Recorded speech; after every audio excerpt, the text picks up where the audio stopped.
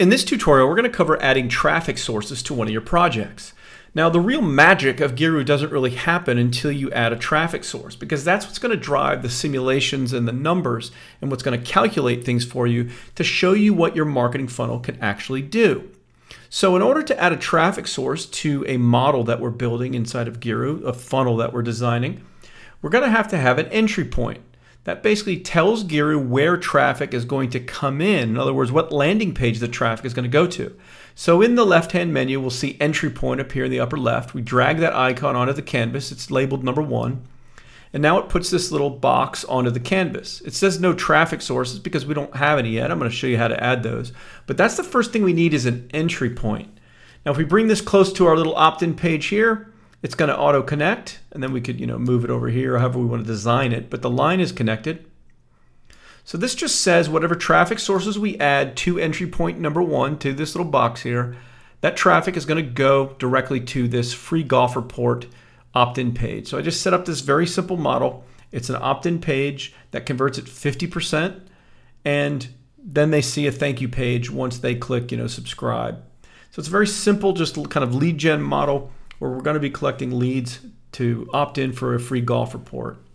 So now that we have our entry point, we can add traffic sources. But before I do that, I'm going to add a second entry point onto the canvas.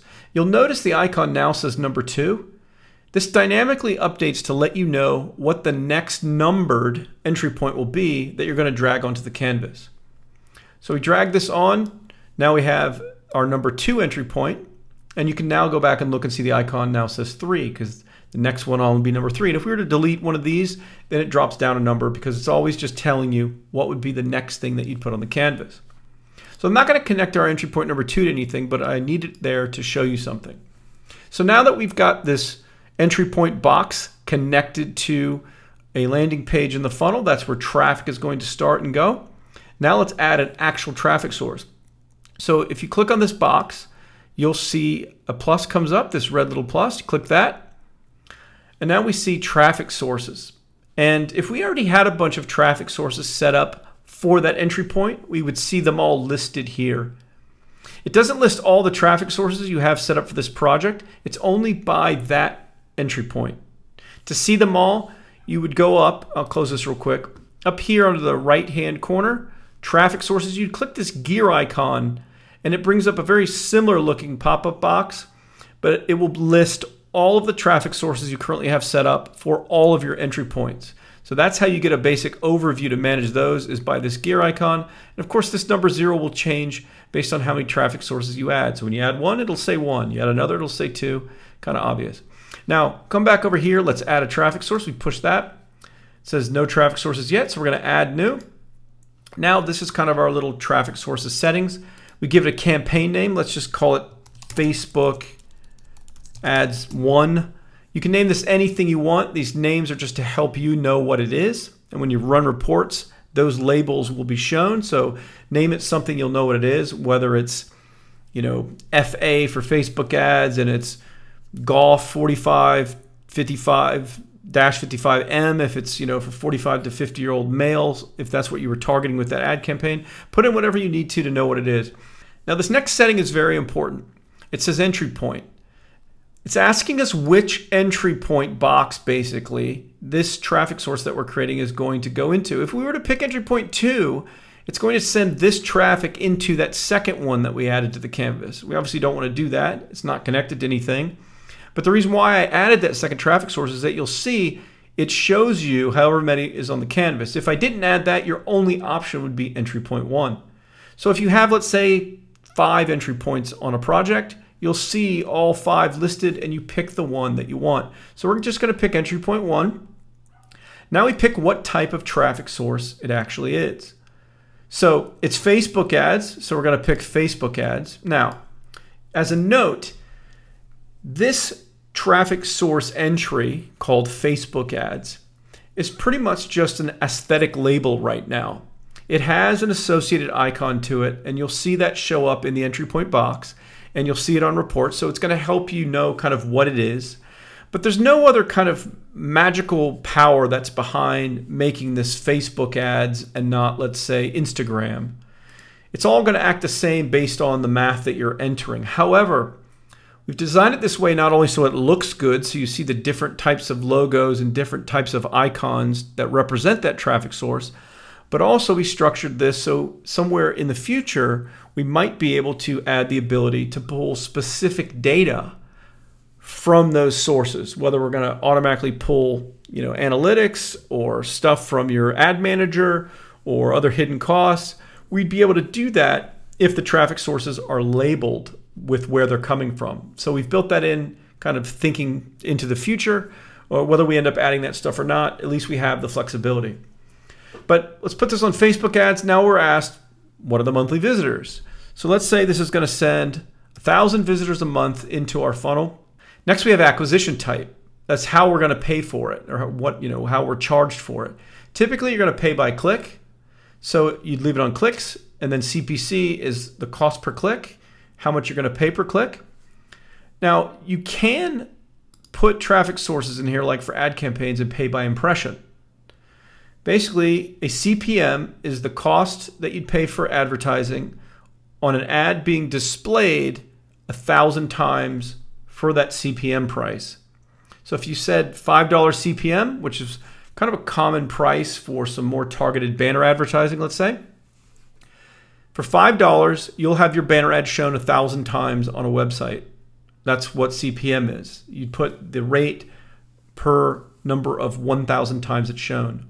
Well, if we go that route, we're going to need to also add CTR, or the click-through rate, whatever the click-through rate is on average for that ad. So if we put the CTR, let's say, at 1%, which is, in the ballpark of realistic, that means for every 1,000 times that the ad is shown based on the CPM cost, like for $5, if it's 1%, that means 10 people will click on it for every 1,000 times it shows, 1% of 1,000. So at $5 per 1,000 or CPM cost, that means we're paying 50 cents a click for those 10 people per 1,000 shows of the ad. But to keep it simple, you can just put on clicks. We'll say we pay $1 per click from the Facebook ad. Now, this conversion strength setting is a more advanced feature.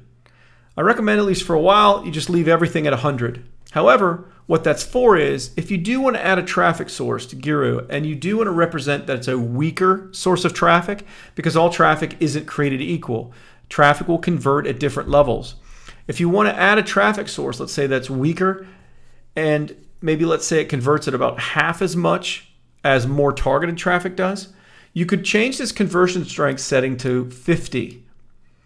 And what that means is all the traffic that's coming from that traffic source, going through the entry point where you assign it, and going into the funnel that you've built, will convert at 50% across the board for the entire funnel. So every single conversion area, the number and the calculations being done by GERU will be cut in half. For example, if we send that to this golf report opt-in page that we currently have set at 50% opt-in rate, and if we set this traffic source to 50% conversion strength, this traffic will opt into that page at 25%, half as much of the current setting.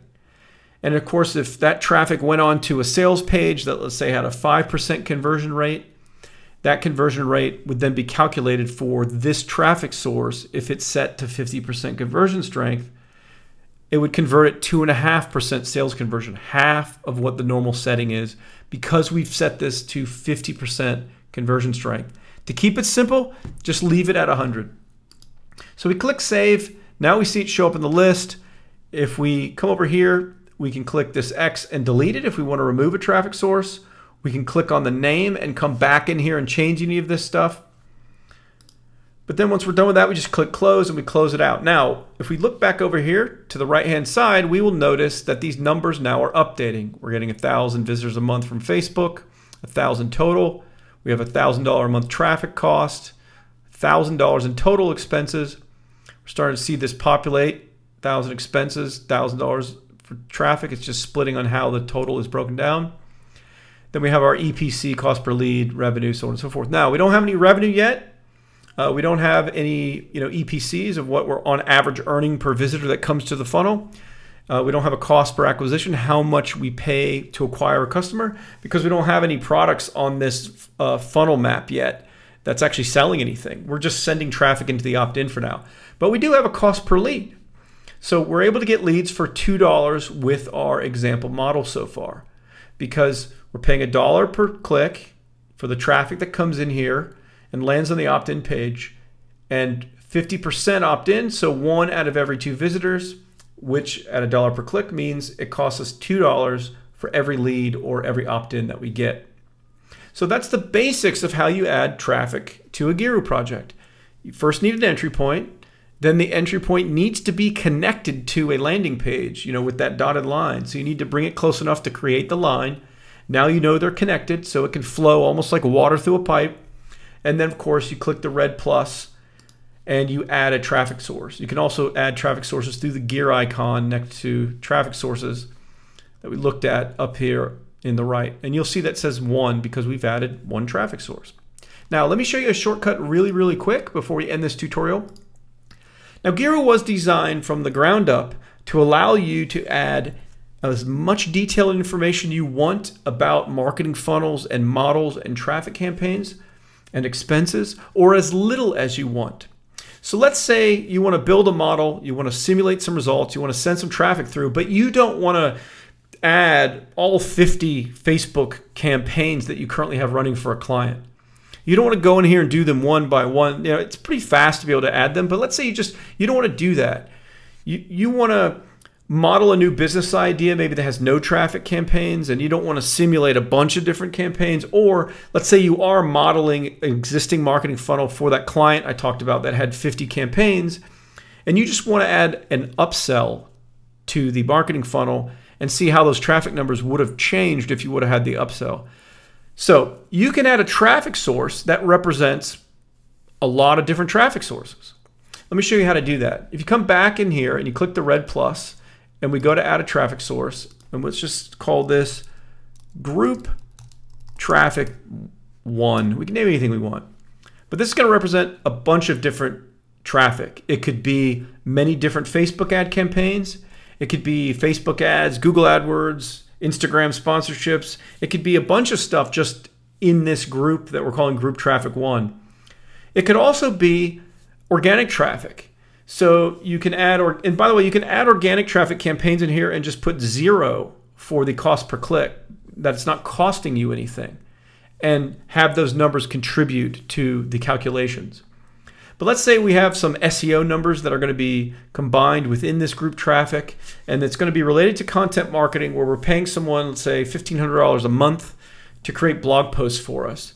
So we do have that cost. Well, we can average that into how many visitors it's kind of bringing us, and we can kind of get a cost per click cost for some kind of organic traffic that we're kind of generating to our site or funnel, because it is costing us money, even though it's not kind of advertising. But anyways, let's call this group traffic. Let's also send it to entry point 1. Now for traffic source, it's not a specific traffic source. The best thing to do is we use this custom traffic. It's just kind of a generic label. Let's say this is 10,000 monthly visitors are sent by this group traffic altogether. And let's say it is a bunch of ad campaigns. Some of them cost $2 a click, some of them 50 cents a click. But if we were to average out all 10,000 monthly visitors, let's say it's costing us 75 cents a click on average for those 10,000. So now we're just going to add this one big generic traffic source that represents a bunch of other stuff, just to be able to put the numbers into GERU and be able to simulate it and kind of run some reports and start seeing cause and effect of what our changes to our kind of marketing funnel design or business model on the canvas is going to do by, us having this representation of traffic. So we save that. Now we see it just shows up like a normal campaign. We can delete it. We can go back in here and edit it, close that. And now we notice our numbers are changing again automatically. We now have 2 traffic sources. That group 1 counts as 1. We have 11,000 total visitors, a traffic cost of 8,500. And then our summary is pretty much how it was, because this is all traffic really. That's what this is showing, is how much of the expenses are traffic. It's showing 50-50. It's actually 100%, but that's how the breakdown is done. You'll see why when you start adding other expenses, because it separates traffic costs in the chart from everything else. So that's actually kind of inaccurate when it's by itself. Anyways, we're now seeing that our cost per lead has dropped to $1.55 because we're sending some traffic to that landing page for only 75 cents now instead of $1. And of course, we're getting crushed here with our profit. We're losing $8,500 a month or $102,000 a year because we don't have any product sales yet. Of course, you want to watch the next tutorial on setting up a sales page to see how we can start selling some products. But that's how you add traffic to GERU. It's not very complicated. You need an entry point, then the entry point connects to a landing page and where the traffic's going to go, and then you add traffic campaigns and sources inside that entry point. So if we want to add traffic and send it into the funnel at a different point, well, then we could use entry point number 2 and connect that to some other landing page. For example, if we had a sales page and we wanted to simulate retargeting ads for cart abandonment, then we could set up kind of a miniature funnel inside our project that just goes, right to the sales page again, or even right to the order form again. And we could set up a traffic source for a retargeting campaign that goes into entry point number 2, and that traffic just connects directly to that sales page that we added, or right to another order form that we've added on the funnel. And that would represent how that traffic is coming just to entry point number 2. But you can have unlimited entry points, unlimited campaigns. You can send them to different landing pages. And GERU, of course, will do all the calculation reporting automatically for you behind the scenes. And that's, of course, the power of the tool to be able to do that and show you all kinds of very neat stuff with your numbers very, very quickly. So you just drag and drop, add them in, and it will show you what the numbers are. So that's how you add traffic sources. Now you want to go watch a tutorial, of course, on how to work with sales pages to start to sell products.